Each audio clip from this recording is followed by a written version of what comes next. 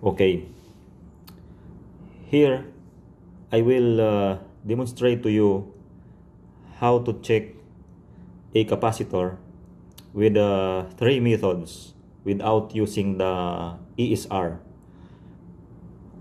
I don't have the ESR meter as of the moment, so I will use a multimeter, and this is the 3 ways that I use to check a capacitor.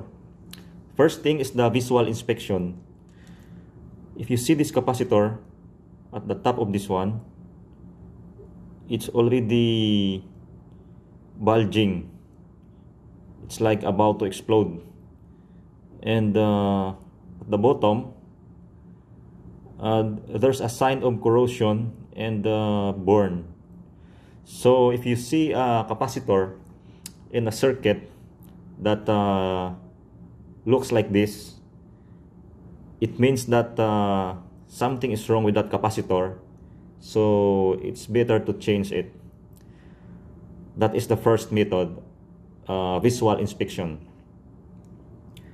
The second one is checking the capacitance of the capacitor using the multimeter.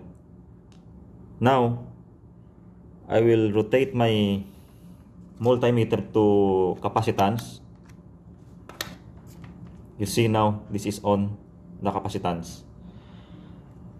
The next thing I have to do is to short the pin of the capacitors. In this capacitor, it reads 47 microfarad, 25 volts. So we will check in multimeter if this capacitor is okay or is it defective.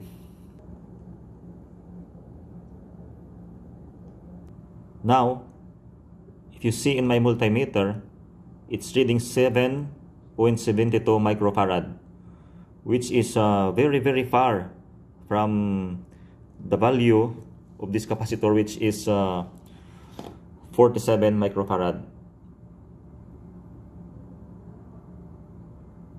So that is the second method. The third method is to charge the capacitor using the multimeter, and it should read from 0, the value should increase up to OL. That is a one way or indication that this capacitor is good, if it will read that way. But if not, then it confirms the second reading that this capacitor is defective. So I will put the meter on ohms.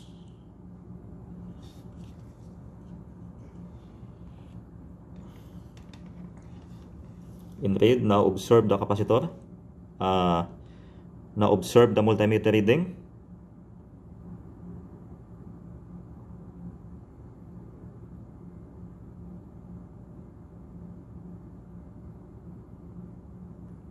As you can see, before the reading was fluctuating, and now it's reading 28 mega ohms.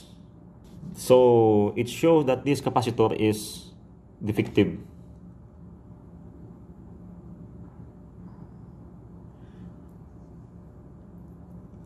So I have here another capacitor which show 50 volts, 0.47 microfarad. So we will check this capacitor, and we will see what reading we will get. Now after shorting the pin,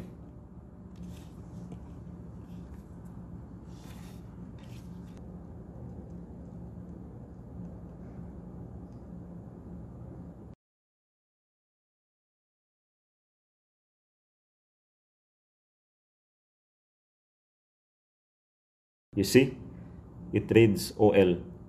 So by visual inspection, this capacitor is okay, and by reading the capacitance value, it also reads a very good value, which is very near to the capacitor rating. And the third method, it charges and it shows some value until it reads OL. So with these three methods, it showed that this capacitor is a good capacitor. So this is how I check the capacitor.